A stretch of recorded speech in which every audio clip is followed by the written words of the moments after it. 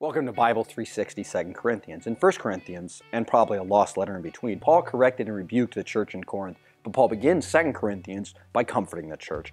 Paul had rebuked them out of necessity, but he joyfully shares the same comfort and forgiveness of Christ that he received with them. On account of Paul changing his plans to visit Corinth, some were accusing Paul of being untrustworthy and a liar. In reality, his plans had changed because of his enemies, not because Paul was fickle. Paul had not forgotten them. He would visit them soon. More importantly, what matters is that Christ is reliable. Even if Paul's plans change sometimes, all God's promises are faithfully fulfilled through Jesus. Paul urges the church to forgive and restore those who had repented after being disciplined. We don't follow Christ because we're perfect. We want to restore sinners, so we forgive them. Paul's rivals in Corinth are cultured and rich naysayers who claim Paul's not impressive.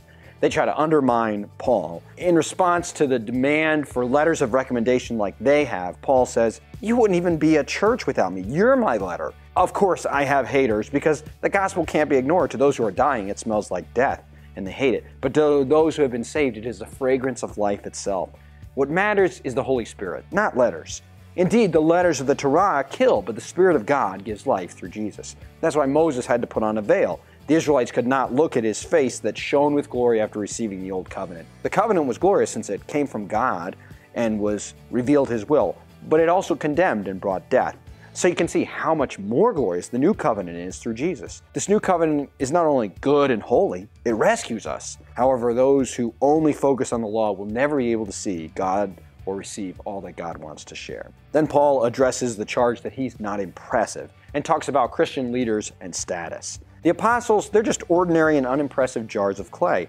However, what they carry is the precious treasure of the gospel. Paul is not impressive because Paul's not the point, Jesus is. The apostles, they're beat up, persecuted, but they carry on. Christian leaders might suffer too sometimes, but they're delivering the good news and life, and that's all that matters.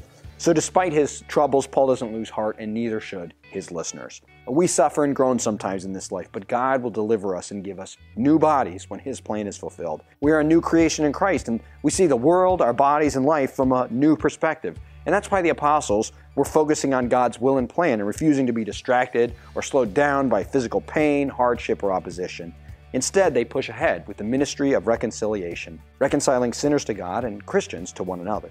So, be reconciled to God, Paul tells the Corinthians, but this won't happen through some cheap imitation that tries to tame the gospel or make it less offensive. Actually, Paul's suffering proves his sincerity and is consistent with Jesus' own example. If the Corinthians despise suffering, then what will they think of Jesus? So don't get stuck on a sinking ship of those who despise suffering on account of Christ. God's people have always been called to be distinct from the world. You can't separate Jesus from and salvation from suffering. So don't follow swindlers who talk about Christ, but are really all about money, power, and their egos. Paul hopes the Corinthians will welcome him because rejecting Paul's message is rejecting Jesus. Paul tells them he will ask for an offering for the distressed and persecuted church in Jerusalem. Paul's selling point is that this is a way to express their love. Fellow Christians are in trouble. The Corinthians can help them and simultaneously spread the gospel. He doesn't command them or demand a tithe. Rather, he says, what a great opportunity to thank Christ, who, though he was rich, for your sake became poor. Paul warns them that he's told others of their generosity, so they're not going to be taken by surprise, but will be ready to set aside money when he comes. Paul says those who sow generously will also reap generously, and helpfully clarifies a few verses later that he's referring to righteousness. This is not a promise to bless your bank account if you give. It's a promise that the more generous you are, the more opportunities you will have to be generous. If you do get more, the reason is so that you can continue to share it and give it away. Corinth was affluent enough that they had paid speakers, sort of like talk show hosts or YouTubers. Those folks saw churches as a prime opportunity. They spoke the lingo, but their goal was not really to spread the gospel, but to make money and gain more followers. Competing for church's attention, they say, Paul doesn't even get paid. He's an amateur. How popular, successful can he be? He gets chased out of town. You want to be like him? He gets beat up and attacked. No, follow me. Paul compares the church in Corinth to his daughter who is betrothed to Christ. He wants them to stay faithful to Jesus, not fall for these scoundrels. Paul says, I'm no amateur. I was officially sent by the church in Jerusalem to share the gospel. I'm sorry that I was not charging you and that offends your sensibilities. And I'm not only Jewish, I'm way more zealous for the old covenant than any of those fools were. But I've learned that the gospel is far better. I'll engage in some of the same foolish boasting of my opponents, although what I'll boast about is my suffering.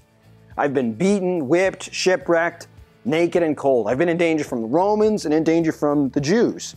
I could talk about impressive visions, but instead, let's talk about this thorn in my flesh that has hindered me. I begged God 3 times to take it away from me, but He said, "My grace is sufficient for you, for my power is made perfect in your weakness." I'm not bringing up all the good things I could as proof because I don't want acknowledgement. What I want is for you to come to your senses. The gospel is not about pride, status, or wealth. That's the way of this world. But you now belong to the way of Jesus. Don't follow those who promote slander, gossip, and arrogance on top of sexual immorality and debauchery. Rather, entrust yourselves in the direction of your lives to Christ. Rather than follow the things the world chases after, seek peace, love, and be of one mind as you follow Christ together.